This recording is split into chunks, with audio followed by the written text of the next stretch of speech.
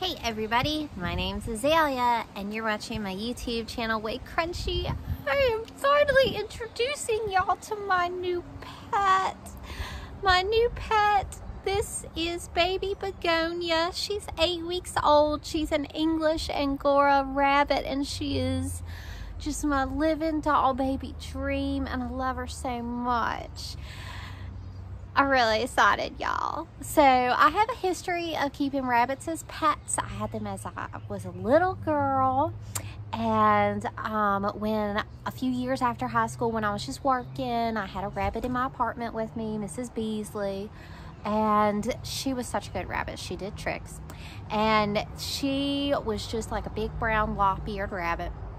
And then back when I was in college, I got Bowie, and Bowie was a white lop-ear, miniature rabbit, and Bowie spent a long time with me all the way through when I was pregnant with Tom. And then when my children were little, we had Candy Boy, and Candy Boy was lovely. Now I treat my rabbits like dogs. And, if you want a tame rabbit, all you have to do is hold them all the time. That's it. It helps if you get them when they're young, so they're not like already traumatized and stuck in their old rabbit ways. So I knew that Miss Begonia was going to come home with me fairly soon after she was born. I said, oh, I love her. Or it could have been him at that point. Had to wait and see. So I have been talking with Begonia's former human mom for a long time and getting updates on her growth. And I've met her mom and her dad. And I have just always wanted an Angora rabbit. Always. Now, if you have noticed, she's quite fluffy. Yeah, her eye, she's got eyes, I promise. They're down at Begonia. Look over here. Yeah, there's your eyeball. There's your eyeball.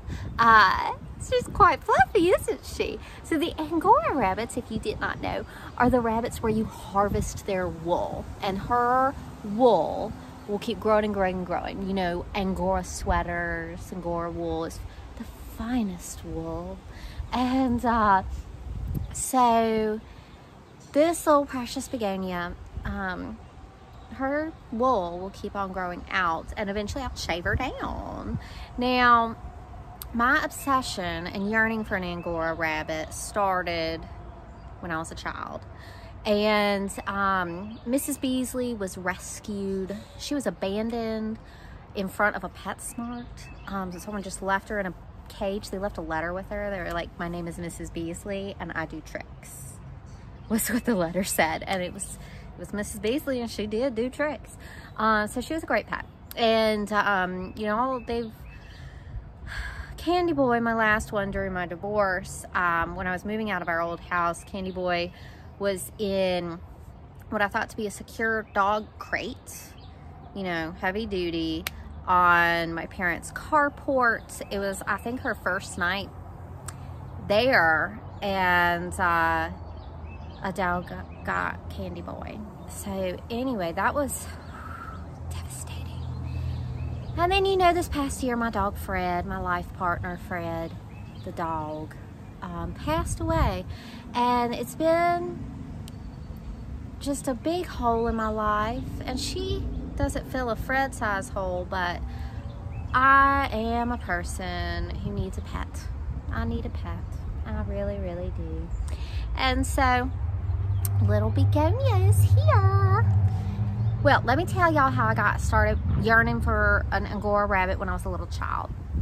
When I was a little child, my Aunt Debbie, and she came to visit Begonia recently. Both my Aunt Tammy and Debbie came and visited Begonia. She's settling in here at the barn life. And so my Aunt Debbie was like, do you remember? And I was like, when you took me to see an Angora rabbit presentation at the library when I was a little girl, I can't believe you remember it. I couldn't believe she remembered taking me to that. we both remembered. And truly, you know, they had a lady with Angora rabbits brought them to the library, and I remember she was showing us how you pluck them. Once it does get really long, they'll start dropping their coat, and you can kind of just easily pull out the furs, and that's one way to harvest the wool.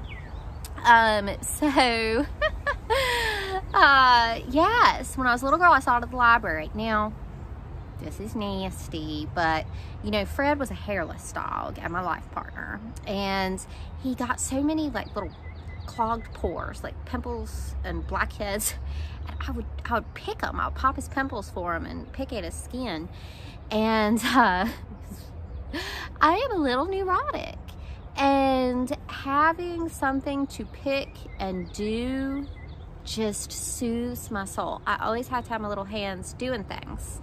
And if I picked at Fred, then I didn't pick it myself. And so that was really good. So if she does start dropping her coat, I might just harvest it in that manner. But most likely she's gonna get a shave. It seems like the best method. She might get a little haircut around the face just to let her eyes out. And it's gonna be getting hot this summer, my gosh. Okay, yeah, I'm just carrying on because I'm just so excited to have this rabbit. So yes, I am a rabbit person, always have been. And it's just so nice to have another rabbit, and my dream rabbit on top of that. Look at this fluffy girl. They call this color blue. She's a blue English Angora. Look at this precious little tulip. Tulip Begonia. Tulip Begonia. Got one ear up, one ear down. That's so cute, girl. I'm gonna show them the bottom side. Y'all wanna see her lay on her little back? Let's look.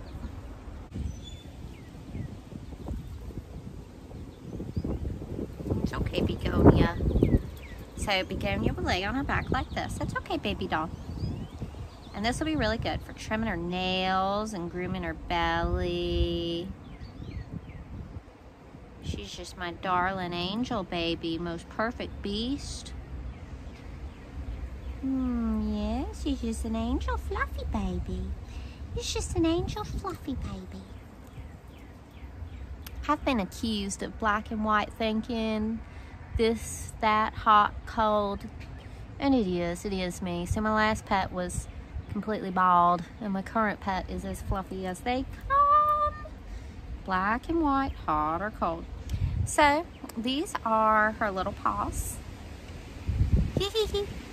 So when you hold them more secure, a little firmer, like I got my belly on her back feet right now, it just helps them calm on down.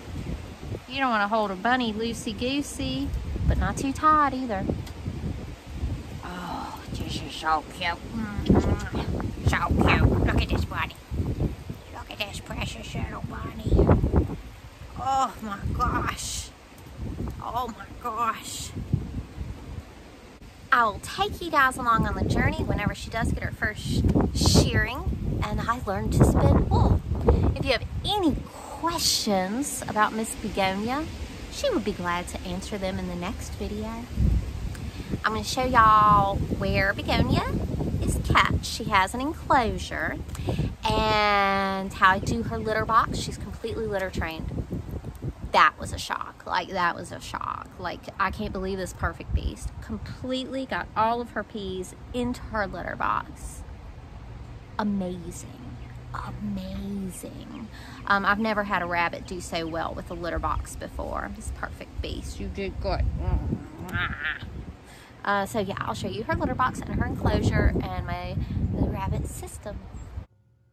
All right, so I use this shelf stuff. It's like shelves for your room. It comes with these things. You build them. Only instead of building a shelf out of them, I build a rabbit enclosure. And I did this before for Bowie the rabbit, and it worked out so well. I thought I'd do it for Begonia.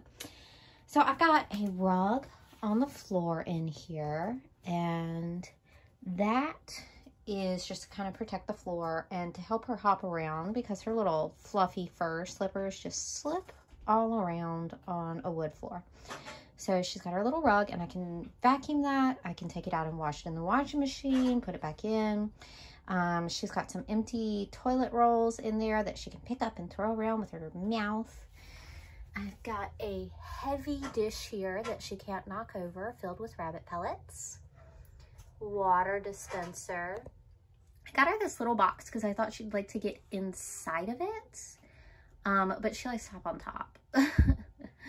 And here is her litter pan. It's just a kitty litter pan. And what I like to do is put newspaper on the bottom, and then I have straw pellets on top of the newspaper, and then I put hay in there. So she'll sit in there and eat hay and make poops.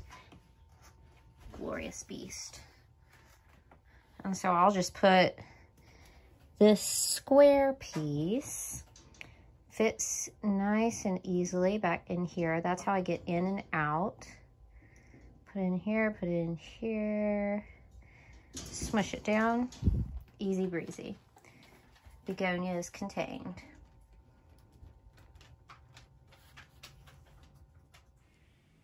So here's the straw pellets I use for her litter pan. It's like a bedding, it's absorbent. And then this is the hay that she's nibbling on right now. All right, everybody, that's the end of today's video. I just wanted to give you guys a quick introduction to Begonia, and we'll see y'all next time.